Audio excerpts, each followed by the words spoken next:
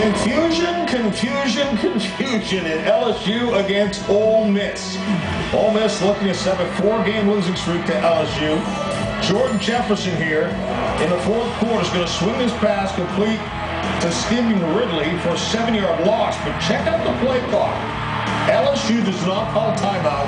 27 seconds left. We're going to hear from Jesse in a moment on this. 9 seconds left. 4th and 26. Jefferson long bomb to Terrence Tolliver at the 6-yard line. 1 second left on the clock.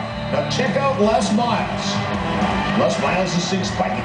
Spike the ball. Spike it. Spike it. A little later, he would say he didn't know golfer. Jefferson takes a snap. The clock restarts. Time runs out. And that's the end of the game.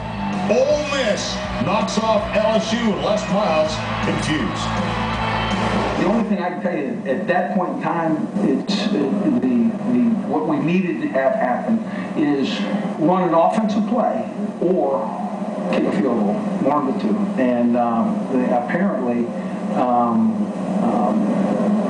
obviously he felt like I do not know who told him to clock it. There's the lie. I mean, and I'm listening to the headphones. You cannot clock that ball.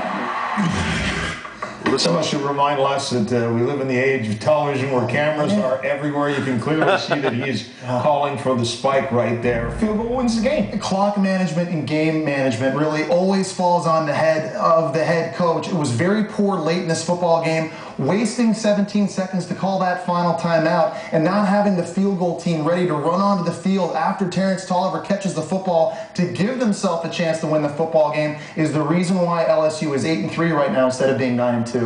All right, now Oregon again.